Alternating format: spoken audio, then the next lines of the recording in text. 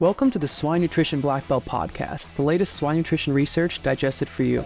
I'm your host, Clayton Chastain, and today we have with us Jared Harshman again, a Ph.D. candidate at Oklahoma State University.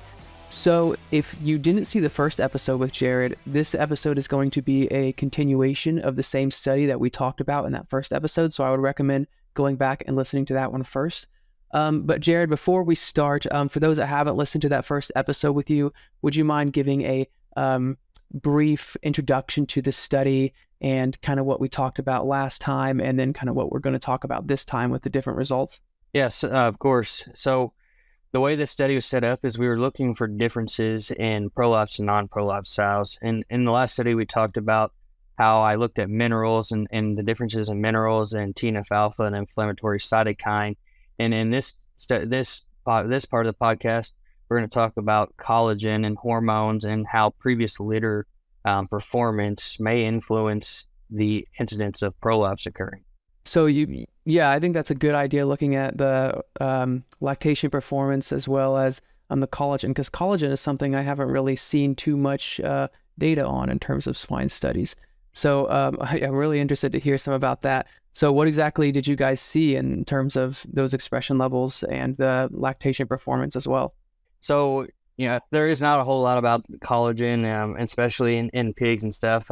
This actually came from a sheep study that they looked at prolapse. But what we looked at was collagen type 1. It's the most abundant collagen in the body. And what we were looking to see is there any differences in collagen? Because we know it's part of the connective tissues and support. So what we ended up finding was there is a difference. Those sows of prolapse had lower collagen type 1. And with that, there's some inhibitors and proteases that we looked at also. MMP1, which breaks down collagen. And what we found was that tended to be higher in those prolapse females. So that makes sense. We have lower prolapse and it's getting broke down. So this could be a potential cause of prolapse. But also I looked at TIMP1, and that's the inhibitor of MMP1. And what we found there was TIMP1 is lower in these prolapse sows. So we're not inhibiting that breakdown of collagen. And ultimately, if that collagen is not there or it's at a lower level, we don't have that strength and in the connective tissue that's required to hold everything in place. We also looked at hormones, estradiol and relaxin. They influence collagen, and what we found there was no differences between relaxin and estradiol. But that's something that's interesting, because there's a lot of work in human nutrition that says that estrogen does influence collagen, and so does relaxin. With that, I also looked at the last litter performance of these sows, comparing the prolapse and non-prolapse sows. And what we found was lactation days, on average, was 2 days longer for those sows that prolapse compared to the sows that did not prolapse. And they tended to have a higher number of stillborns compared to the non-prolapse sows. So when we tie all that together, you take the mineral aspect of it, the inflammatory cytokines, the collagen, and hormones.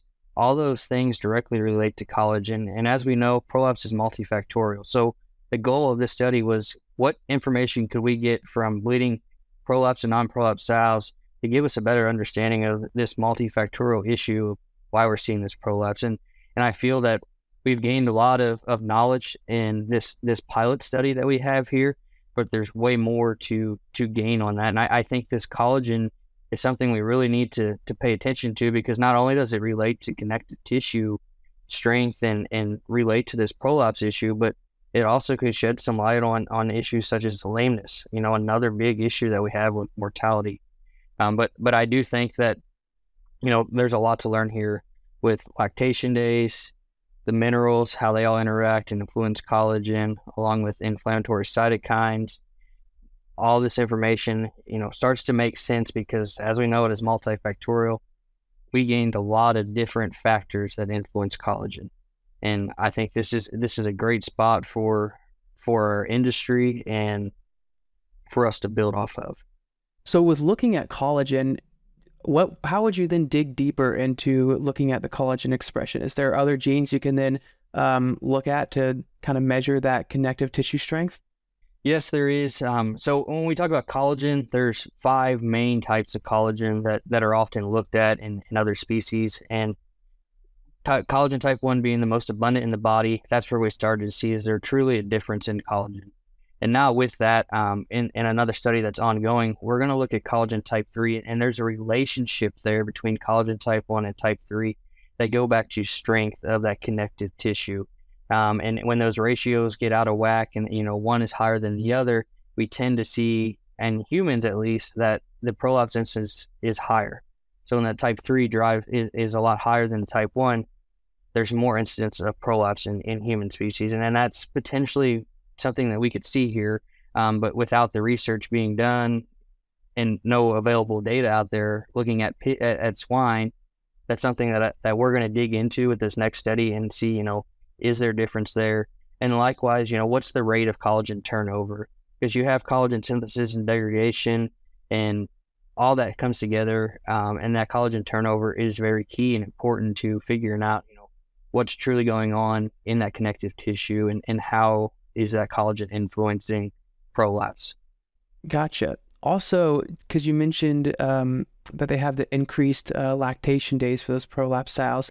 So since the sow tends to prioritize the needs of the litter over her own body typically during lactation and with metabolizing their own resources, and the prolapse sows have those increased lactation days, do you think that can add to the bodily stress that can then cause more of that increased mobilization that could potentially trigger the prolapse to occur? So certainly I do think that the last litter has an effect on prolapse. When we talked about the minerals here earlier in the last episode, there are some deficiencies there that are key in collagen.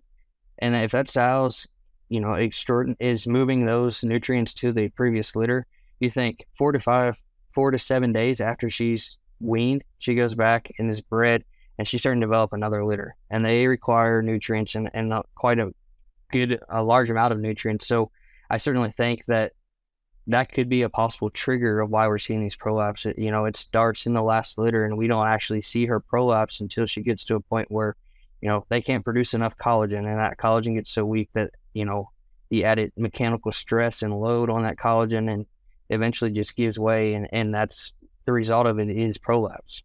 Gotcha. Well, that is all super interesting research, and I love talking about those pilot studies that are kind of like just the tip of the iceberg, and you're just starting to dig into the good stuff. So I appreciate you coming on the show and sharing all that info with us. Yeah, certainly. Thank you for having me. Yep. And to everyone else, thank you for listening to the Swine Nutrition Black Belt podcast. Please visit us at swinenutritionblackbelt.com, and don't forget to subscribe to our podcast channel so you won't miss out on the next episode. See you next week. Hey everyone, I hope you enjoyed this episode, and we are constantly on the lookout for the latest updates in swine nutrition. And if you have a swine nutrition related research trial that you would be able to share on our podcast, please send an email to nutritionblackbelt@swineit.com, and we would love to talk about your research. See you later.